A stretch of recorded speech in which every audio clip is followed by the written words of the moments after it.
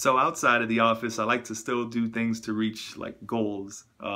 Bringing that work ethic outside of work as well, just to encourage good habits. So go to the gym at least 1 hour a day or do some form of physical activity. Aside from that, I'm constantly reading things from like small novels to self-improvement novels to like things about economics and how the world works, so to speak.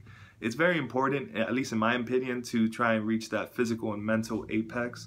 I just can't help but think of like Batman as a strategist, trying to be one step ahead of everybody and trying to figure out problems that people may not know exist just yet. So aside from working in the tech realm and trying to figure things out, it's still important to see what's going to happen within the next couple of months, years, decades. All that information is valuable. So wherever you could get it from, whether it's a blog, book, just make sure to start thinking of the future and seeing how you could help out down the road. Right now I'm just laying down the foundation though, so we'll see how things go moving forward.